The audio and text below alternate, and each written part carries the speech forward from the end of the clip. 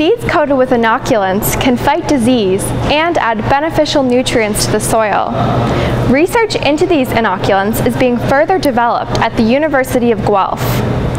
This research could have implications both nationally for wheat and corn producers and internationally in countries that use farmer-selected cultivars, including maize and millet in Africa and wheat and rice in Asia.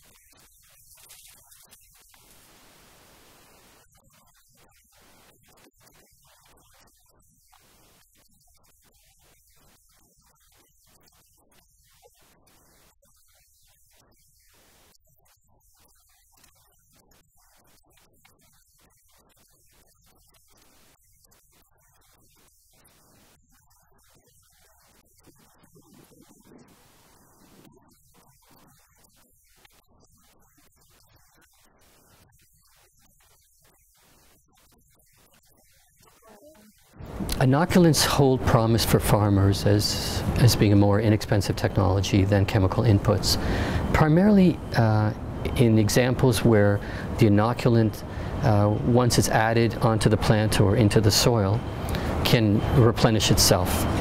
So if it can just multiply on its own, then it never has to be added again, as opposed to a chemical, a pure chemical that has to be added every time you need it.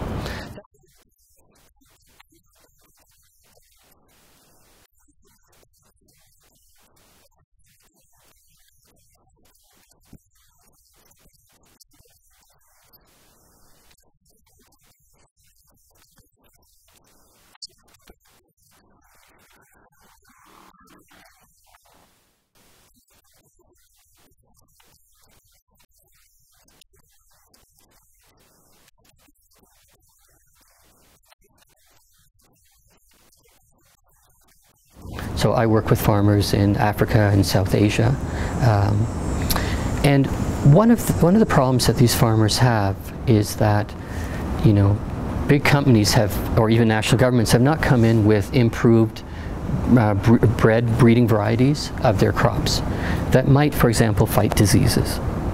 And so these farmers are faced with very traditional crop varieties that are susceptible to a lot of disease. You don't necessarily want to go in and replace those varieties, because those varieties, there's a lot of indigenous knowledge associated with those varieties, and they may have many other advantages. So it might be disease susceptible, but it has many other advantages. One of the advantages of inoculants is that you could just coat it onto their current seeds and help those plants fight disease without reducing all that traditional knowledge. But Rosada doesn't want to limit this technology's applications to Ontario farms. He also plans to expand it to Africa and South Asia, where he's already been helping farmers improve millet production. He's hoping to integrate these inoculants in their traditional crop varieties, including maize and wheat, meaning farmers can continue growing plants they have cultivated for decades.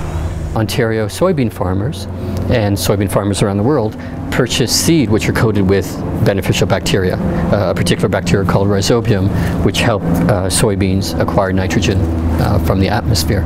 So there's already a whole industry set up around growing up microbes, coating them onto seeds, and farmers are well aware of this technology and can purchase it. The advantage of this is that there's not a very effective strategy for controlling fusarium disease in corn.